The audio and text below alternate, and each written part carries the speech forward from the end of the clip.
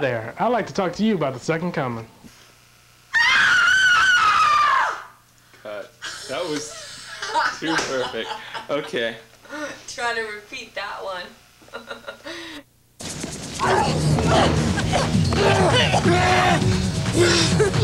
No!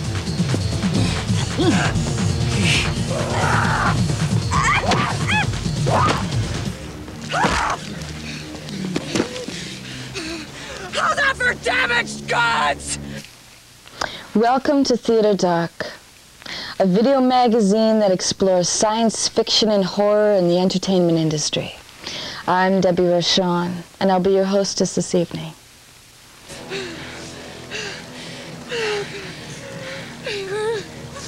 I'm scared. I know. In 1974, unsuspecting audiences were introduced to The Texas Chainsaw Massacre, starring Gunnar Hansen. Now Gunnar's back with his latest movie called Freak Show. And here he is with his co-star, Shannon Parsons. Do you believe in fate? Do you believe that there is something out there that controls each of our destinies? Something that pulls the strings in our daily lives and decides which of us will prosper and which of us will despair?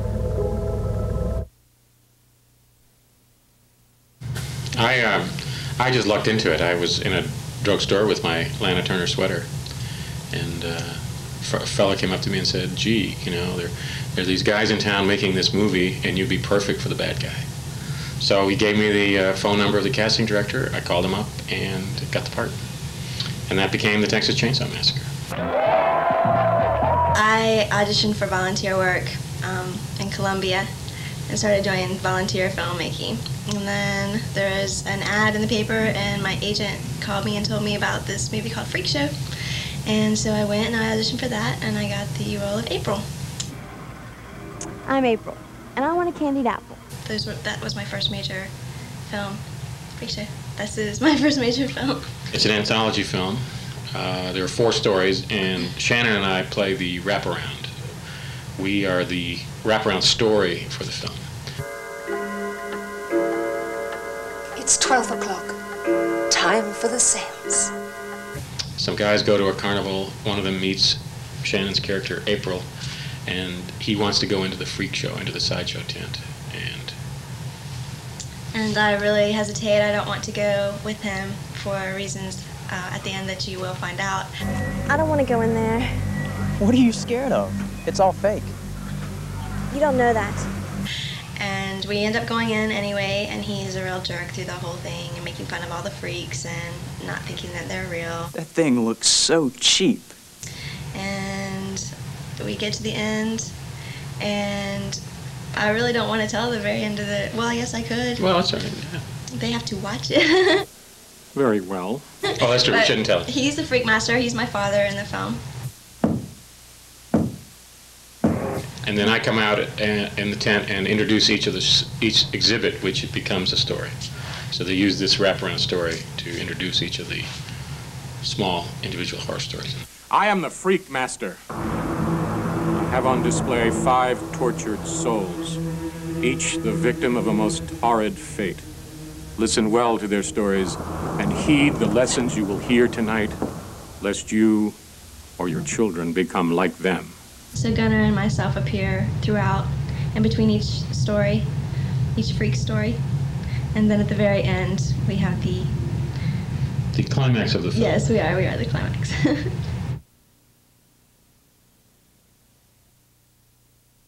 Mosquito just came out 2 or 3 weeks ago, which is now in the video stores, about the attack of giant 6-foot mosquitoes. I'm going to just shot a picture called Exploding Angel in Houston, which will be out next year. And then I'll be in Detroit in September doing a picture called Hatred of a Minute, which will be, should be a pretty interesting film. And then, of course, the sequel to Freak Show. Freak Show. Right. I have been scheduled or have been asked to do a film in October, something about a wannabe gangster movie filmed in Long Island. However, I don't know the title of it, but that was an offer that I received today. But I do a lot of stage performance. right now professional stage performance. I'm about to do community plays. My film experience will rise. I thank you for listening to these tragic people's stories. I hope you've learned something. Thank you. Hi, I'm Debbie Rochon, and I'm here at the Washington Monument. I was very curious to find out if the average person, the average man in the street, knows the term Scream Queen. So let's find out. Are you on? Yeah. Great. Hi, can I ask you a question? No? Are you afraid? Hi, how are you? Could I ask you a question? No? It's hot out, huh? Guys, come over here for a minute. Come on, I got a question for you. Can I ask you a question? Not today, okay. Do you know what a Scream Queen is? Nope. No, sure haven't. No? No. No? No. No? No, I'm sorry, we don't. Nope. No. Nope. Do you know what a Scream Queen is? Like somebody who screams a lot. It depends on where she's at. Where she's at? A Scream Queen? Yeah. In the PG-13 or the X-rated version? A gay man who yells a lot, I don't know. Somebody who, I guess in maybe horror movies, screams really well. I'm thinking maybe like a Jamie Lee Curtis Halloween thing. And Scream Queen. That is a girl who is supposed to act really scared. Uh-huh. And she usually looks like a bimbo.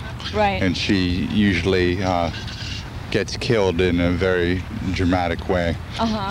Goes down screaming. Mm-hmm. That's my opinion. Do you know what a Scream Queen is? A little speak English. I'm from China. We are come from Vietnam. We just come. No bad movies. I think you are, maybe I talk with my sister, you are a movie star. When I come to China, can I stay with you? Yes. We so like. So you like Scream Queens? Yeah, right. Yay, good. Can you scream for us?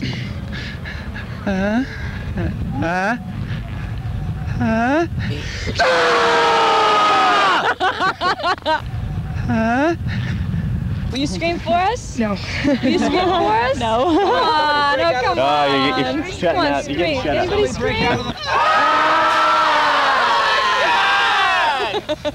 We are in the parking lot to the Washington Monument. We are no longer near the Washington Monument because security asked us to leave. I don't know why. So in the meantime, while we're getting back to the studio, check out this interview with Brinke Stevens. Vicky. Victoria, wake up, honey. Come on.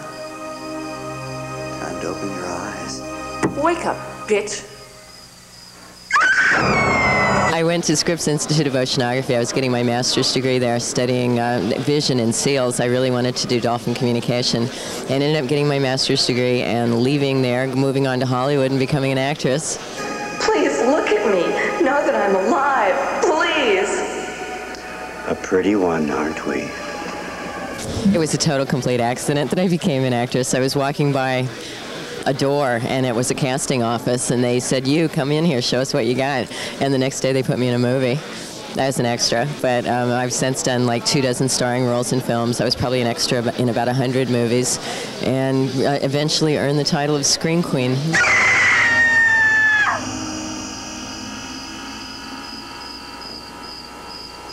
I finished a film last summer called Mommy, and that should be out already on video. And then I did a movie with Roger Corman called Droid Gunner, where I play an alien cat creature. That'll be out in late summer. It probably already is out. It's a Showtime premiere movie at first, and then it comes out on video. I know it sounds crazy, but it's only a dream, right? Yes, that's right. I'm doing a co-production deal with Hong Kong on a film called Pandora. It's a martial arts movie where I play kind of a Modesty Blaise character, and it's possible we'll be shooting it in Hong Kong at the end of the year. I also have a book out called Hot Blood 5, Seeds of Fear. And I wrote the introduction on this, on why sex and horror go together. And then in October, I'll be in Hot Blood 6 with a short story called Jacking In. It's a cyber sex shocker. Yeah, the first issue of my comic book, Brink of Eternity, has come out already on Chaos Comics, and I'm presently working on a 3-issue miniseries, Brink of Destruction. Boris Vallejo just finished the first cover for that. Julie Bell's doing the second. I recently modeled for both of them in Pennsylvania in my new costume. And I'm co-writing it along with Todd Kaler, my same interior artist, Mike Holloman. And it's just going to be a dynamite series. It starts with the end of the world and goes on from there.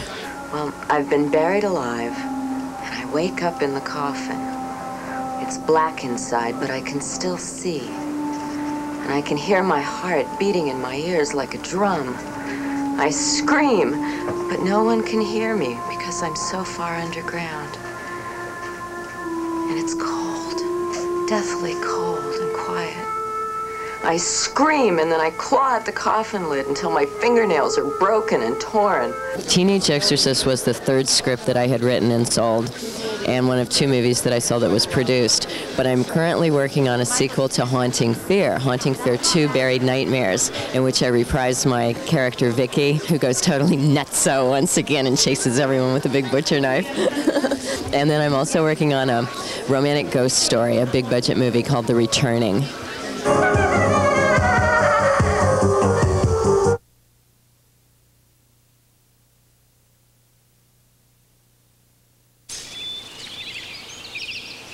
Ingrid? Ingrid? Ingrid? Ingrid? Ingrid? Ingrid? Ingrid!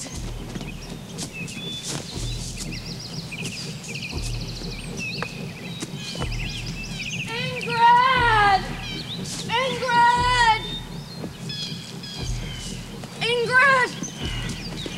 Ingrid! I'm so glad to see you. Oh. In the past 10 years, there's been a boom in the comic book industry of independent publishers, one of which is Dan Parsons, artist, creator, and writer of Atos the Eagle. Hello, my name is Dan Parsons, and I'm the artist and creator of Atos the Eagle and a few other characters that are in this 5-part series that I'm working on.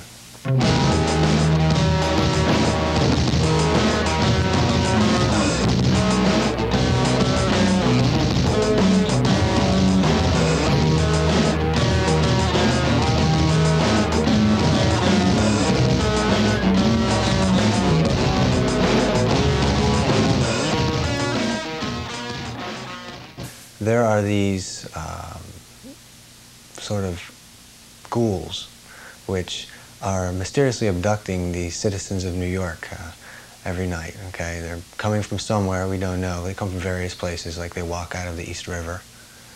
And one scene is where they abduct these teenagers at a party. And this kind of thing. Anyway, no one knows where they come from, and everyone in the city has prevailing views on where, you know, what's the reason behind this. So the 3 characters in my story, they're just as much plagued by the mystery of, you know, who are these creatures as everyone else. Usually I start by laying out the basic rhythm of what I'm drawing. In this case, I'm going to draw a figure standing. I would say it's a mixture of sort of like late 60s creepy, eerie type feel, you know, with the horror aspect, and then I throw in a lot of action, you know, because I come from, you know, someone who reads a lot of like old Captain America and Daredevil. So I like to mix different elements together. My concentration is more or less in the atmosphere of the book, and creating a dark atmosphere, you know, with very intricate battle sequences and like in graveyards and like with a lot of mood. And I look at it as an artist, and I become more and more looking at it as an artist, you know, and less as a writer. The series is based mostly around Night Warrior, actually. And Night Warrior in the series is an aging homeless man during the day who becomes young at night, Okay, and how he's able to do this is described in the second issue, the origin sequence, where we go back into his life as a scientist, James Lazarus, working on a formula to stop the aging process. As he's about to perfect this aging process, these industrial espionage spies come into his office. They attempt to kill him, and they destroy his laboratory and steal his formula. Well, in order to try to save his life, he injects himself, okay, with the formula, but it hadn't been, completely perfected yet.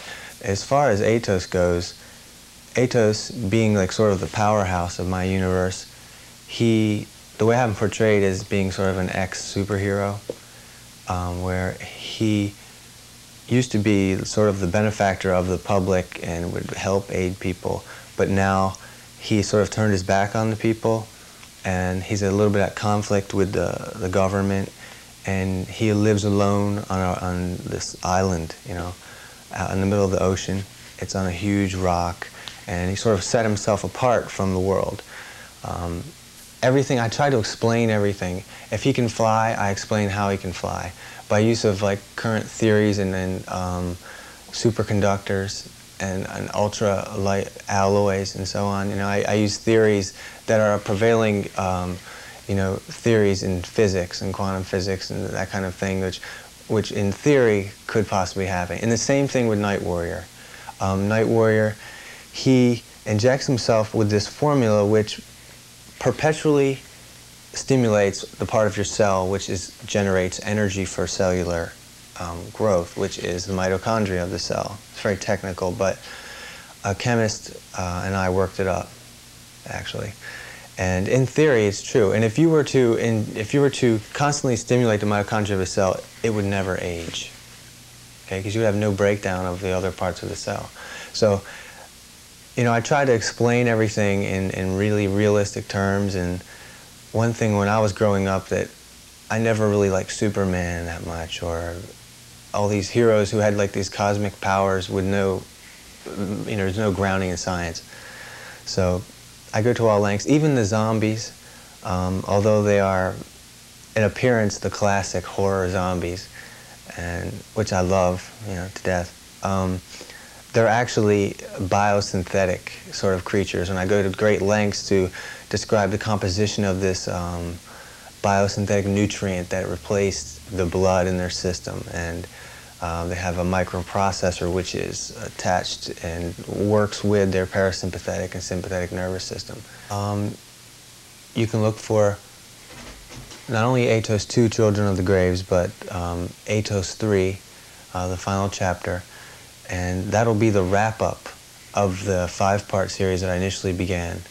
The reason everything's called Atos from now on is because of just sort of a simple marketing thing where people need that name recognition for one product, it seems like. So although all the characters are going to be involved in the storyline, all the books will be called Atos from now on. And Atos 3 will be the conclusion of the original Children of the Graves crossover, as it's referred to sometimes. After that, I plan to continue Atos indefinitely, and I intend on introducing a new character, this character Harpy, and she'll be a backup feature in, I'm hoping, Atos number 4, which I've actually already started writing.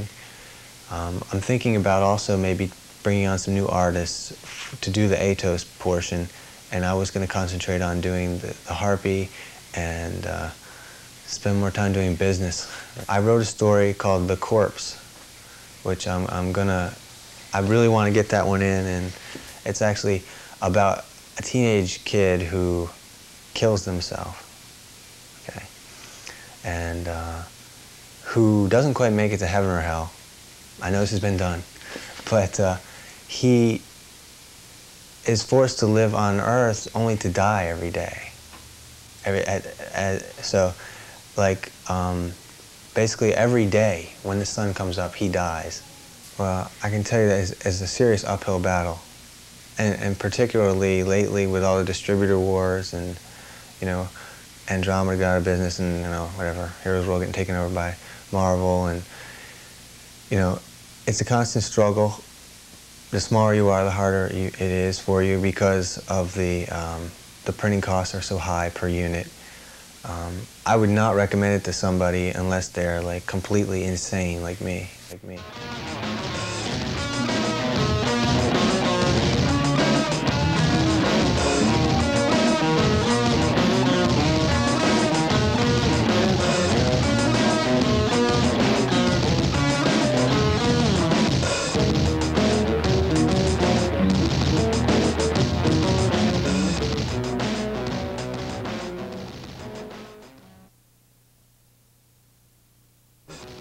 My name is Dan Parsons. I'm the artist and creator of the A Toast to Eagle series. I recently came up with this t-shirt design. This is a character. Her name is Harpy. She'll be introduced into A Toast to Eagle number 4. I have the shirts. They're $10. They're 100% cotton. It's a halftone design from original ink wash drawing that I did. If you'd like to order one, I have some here. And what you'd have to do is basically just send $10 plus $1.50 shipping and handling to Orphan Underground Comics, 4120 Colby Road, Baltimore, Maryland 21208. And if you'd like to order any of the comic books, or if you'd like any information about the series or other merchandise, right now just t-shirts and prints, you can call 410-484-0277. And I'll be glad to ship something out to you. The comic books, they're $2 if you get them directly through me. Retail costs $2.50 usually. And I just charge $1 for shipping and handling, so $3 per book, and pretty much includes everything. And I'm going to the post office all the time, so it's no problem.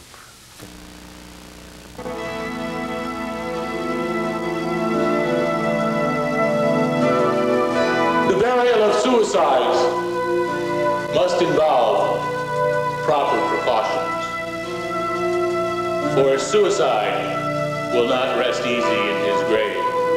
The suicide, totally unhallowed and restless in death, will wander abroad, sometimes aided by those who were close to the person in life. There exist certain beings whose very lives seem bound by invisible chains to the supernatural. They crave solitude, to be alone, and to dream. Their imaginations are so developed that their visions reach beyond those of most people. David Gray's personality was thus mysterious. Gray's researches into the superstitions of Satanism and vampirism made him particularly susceptible to an encounter he once experienced. Once, in the village of Cortempiere, an epidemic claimed 11 lives. The doctors gave a medical name to it, but the people believed otherwise.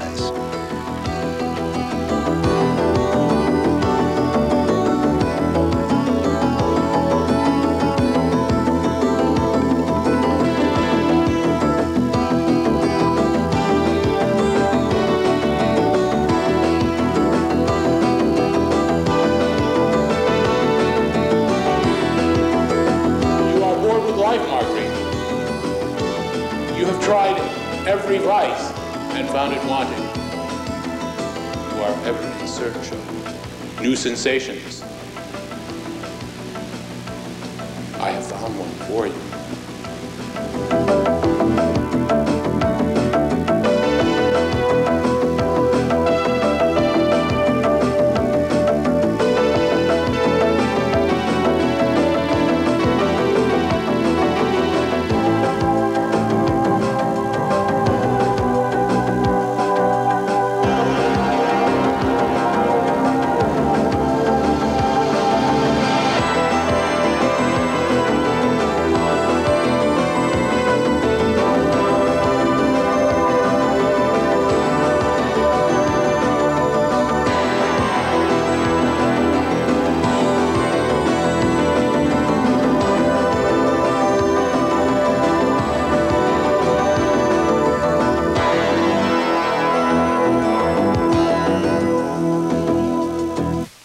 You've seen them in Vampire Vixens from Venus. You've seen them in Beauty School. You've seen them in their birthday suit. Here's J.J. North and Theresa Lynn. All right, remember timing. Get him at the peak of excitement. I'll be the main exciter. Ome, you stand behind and drain. Shirley, you watch and fondle and learn. I'm ready. Well, first off, I couldn't hold down a normal job. I was too much of a ham. And I guess when you tap dance on the boss's desk, that means you're fired. So I had to find an outlet that I could express myself, and this is the one that I found. Hey, what are you doing? Don't touch that remote. And I myself had gotten a slow start. I took some classes in college and just liked it too much and buddied up with Theresa, got in a lot of trouble with her, and here we are today, starting more trouble. Hey, what the hell's going on? What are you doing? What are you doing? If we go on the same audition together, somehow, some way, they end up picking the both of us. If there's more than one role, they'll end up picking the both of us. And it's happened that there was one role that we were both up for, and they created another one so that they could supply the both of us because they wanted us to both be in the movie. They had approached JJ. Go ahead and tell them. I was approached by Depraved Productions, and we were going to start filming. And I had mentioned my friend Theresa, and she auditioned. She went up and auditioned. They liked her a lot. How could they not? And they wrote a part for her. And it's happened many times. And just even with just our regular modeling work, where I'm offered to do a poster, she's offered to do a calendar. They meet one of us, and they decide that okay, maybe you can two bring would be a better idea. So, and it works. I guess it's true. They say if you hang out long enough, you start to look like each other and pick up each other's mannerisms. Nuh-uh. All right, so, maybe. I mean, a lot of people think that we look a lot alike, and they like the fact that we have similar features, and they want us to be together and things. So it's, plus we're best friends, and we have a great time. I don't consider this to be work, to be quite honest. I'm making a nice living off having a lot of fun and hanging out with my best friends. Shirley, kill him. And use the note conversion during setting.